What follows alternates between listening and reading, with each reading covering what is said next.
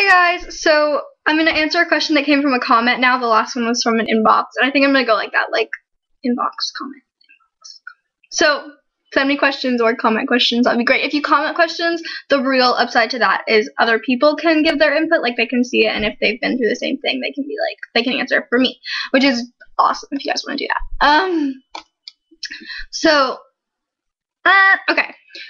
Okay, please help me with mine, question mark. My ex-boyfriend, who I'm still in love with, still loves me too. But he has a girlfriend, and he says they're solid, and he wants to keep this relationship with her. But he missed me too. What should I do? Okay. Words to live by. If he will do it for you, he will do it to you.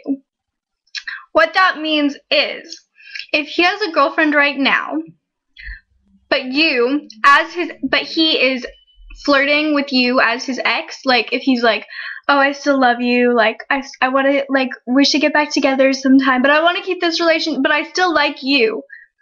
He's not like being genuine if he wants to keep the relationship with her. If he really wanted to be with you, he would just dump her and be with you. Like, so this is just his issue, like, with his character. Like, he's just a flawed human being, basically. And he will do it to you. When you guys get back together, which I'm not allowing you to do, he'll do it to the next girl. Like, he'll be flirting with his exes, because he just wants to keep his options open. He just wants to, he's in this relationship now and he wants it to run its course, but once he's out of the relationship, he wants to have a rebound. So that's all you are to him.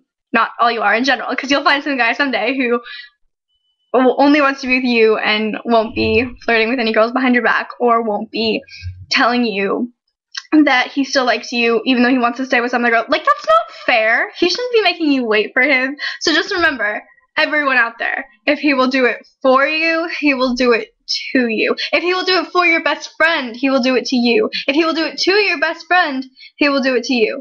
If he will do it to some chick, some ex who added you on Facebook to tell you how horrible he is, he will do it to you. I've learned this lesson firsthand. Don't trust guys who have history.